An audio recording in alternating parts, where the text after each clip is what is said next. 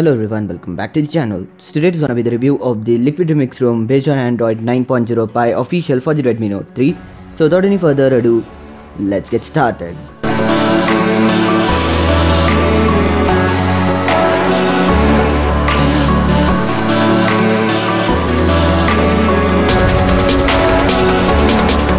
So here is my Redmi Note 3 running the Liquid Remix ROM, and here is the system UI that comes with this ROM, guys. And let me tell you one thing, even this ROM is also pretty much similar to various other Android 9.0 ROMs, but it differs in terms of battery life and performance.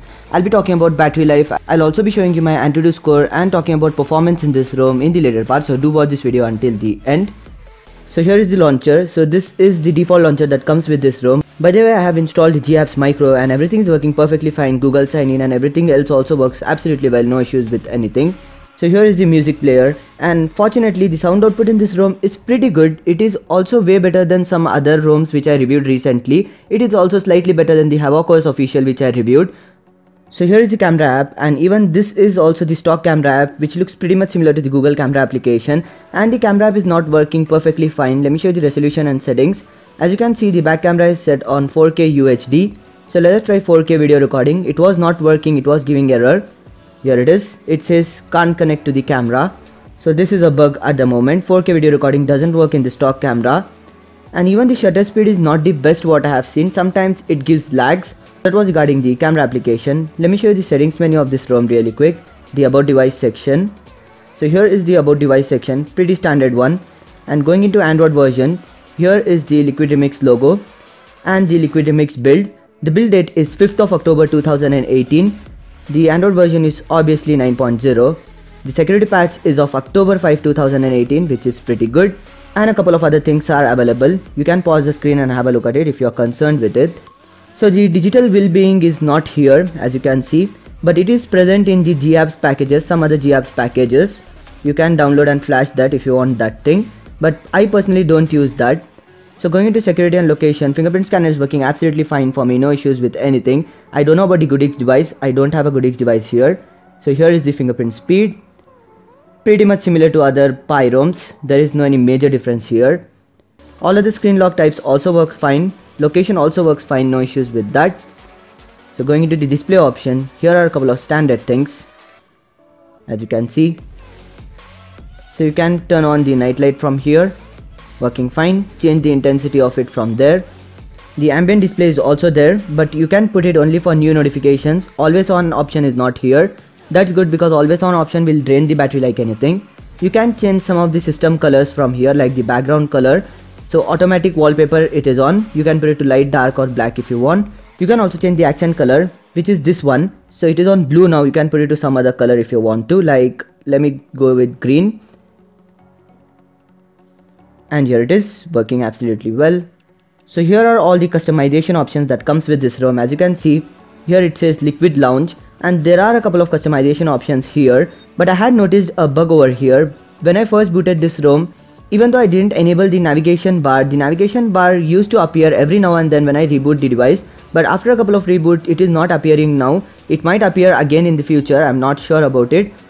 The navigation bar was turned off even though it was appearing over here. Later I had to enable it and disable again. So as you can see, these are the navigation buttons. So on this screen it is not properly visible, but on this screen it is visible. So going into the power menu, you can add some of the other options like screenshot, airplane mode, lockdown and logout options too in the power menu. By default it comes on power restart and advanced restart. From here you can customize your hardware keys, as you can see. All of your hardware keys, really nice to see that. So those were some of the customization options that comes with this ROM. Talking about Wi-Fi, Bluetooth, etc., everything is working fine, no issues with anything like Wi-Fi not working or anything like that. So let me show you my last Antutu score really quick so that you can get an idea regarding the performance in this ROM. As you can see, here is my Antutu score. I have got a score of 93,869, which is a pretty good score in my opinion, but again the Antutu benchmark is fluctuating like anything in this ROM. Talking about general performance is good. There aren't any major lags visible in the system, minor lags here and there in the system, and if you keep lots and lots of apps in the memory, there are slight lags, slight stutters I should say. It is not visible again, but yeah, gaming performance is also good, not the best or not the worst.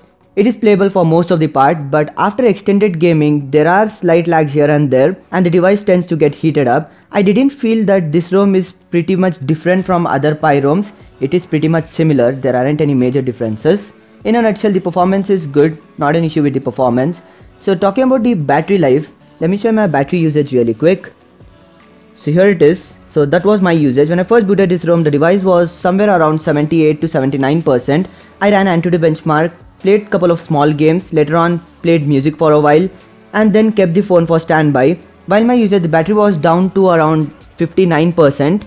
So later on I kept the phone for standby, and the standby time in this ROM is not that great, guys. Standby is worst I have ever seen in an Pi ROM. It is draining like anything. So when we compare AEX ROM and this ROM, AEX ROM has way better battery life when we compare it with this thing. When we compare it with Havoc OS has slight edge over the battery life. In a nutshell, the battery life in this ROM is not the best. There are way better ROMs in terms of battery life. So that was regarding the battery life. So this was a quick little review of the Liquid Remix ROM running on the Redmi Note 3. So that's pretty much it for this video, guys. If you liked it, give it a thumbs up and do subscribe to my channel for more videos like this. This is all about technology 24/7. Signing off for the moment. You guys have a great day. Peace.